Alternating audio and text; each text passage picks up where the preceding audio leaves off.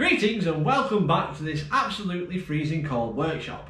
Since the last video, I've put on these, there's two here and two on the other side, pieces of angle. I didn't think that was that interesting to see me put those on, but those are there for extra strength around the horn opening, and on the front it gives a bit more material for the spring to sit against. I've also discovered a problem with the rear kick plate frame spacer. Well, not so much the plate, this angle. That side, perfectly fine. All the holes line up. This one, strangely enough, doesn't fit. The holes line up to the plate, but they don't line up to the main frame. I don't know if you can see it, but there's a chalk mark. So I think I knew that this one was wrong. But as I did it last year, I can't remember. So I need to make a new one of these today, and then we're going to make a piece of angle that goes on the inside here to support where the seat goes. A piece on there will help that, keep that rigid, although it doesn't look like it's going to bend, but you never know. So if I put a piece of angle on, we'll be safer than sorry. I'm also going to use countersinks on this, because this is where your legs go. We've got all these nuts and bolts that are here already. I don't want ones here that we could catch our feet on getting in and out. We've already got enough obstacles and it's small enough as it is.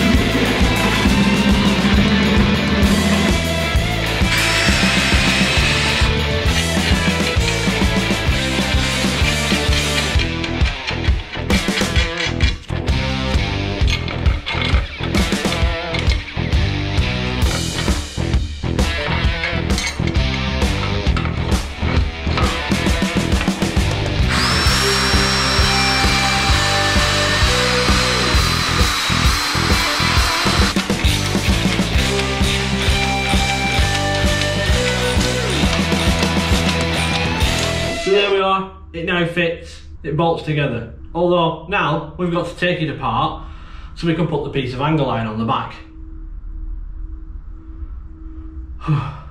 So here is our rear frame spacer kick plate. I've cut a piece of angle, it's just a bit of 30x30, that's the smallest I've got at the minute. So we're going to put that on there. We're going to set it down 2.5mm so that we can put a sheet just to protect any water splashing up. Because I think the bottom of the seat will probably be wood. Now looking at this, if you look how close that edge is there to that hole, I think best is I'm going to notch out the corners, and then we'll just put 3 bolts in. We'll countersink the other side in this plate for some M8 countersinks. So we'll start with notching them out. We'll notch it 40mm.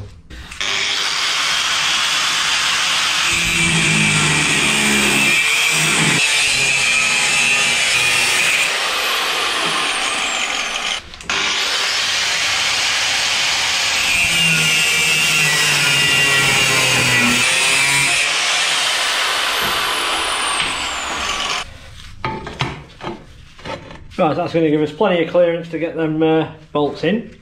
Right, so I'll mark a line on here and we'll mark some holes. I'll clamp it on and then we'll get it drilled.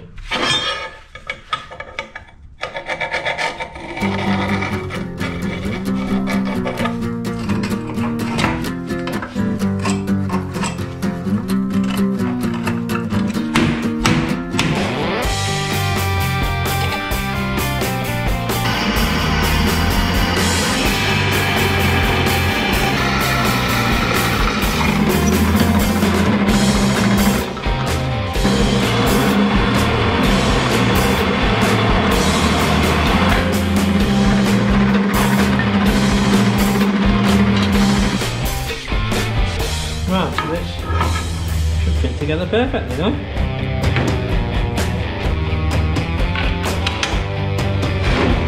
See if I've got the right length bolts. Yes, just about.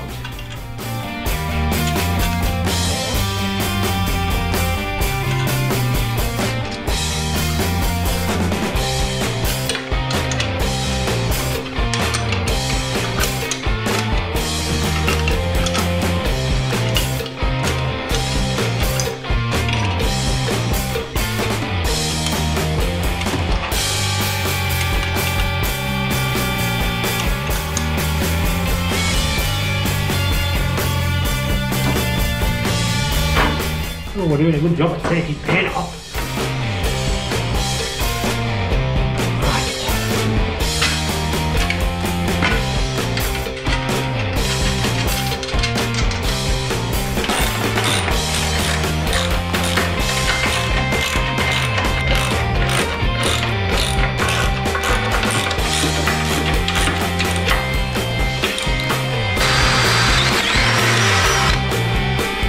We're through.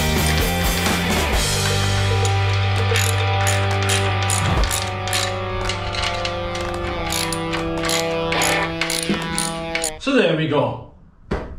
Rear frame spacer, kick plate in. It's now ready for the checker plate floor to go in, but we're going to do that once we turn her over. So if you like what you've seen in the video, please do give it a like, and that will help it spread a bit further. You can also click the subscribe button and the notification bell, and you'll be notified of when we next release a video. Join me next time for more trials and tribulations on the steam engine.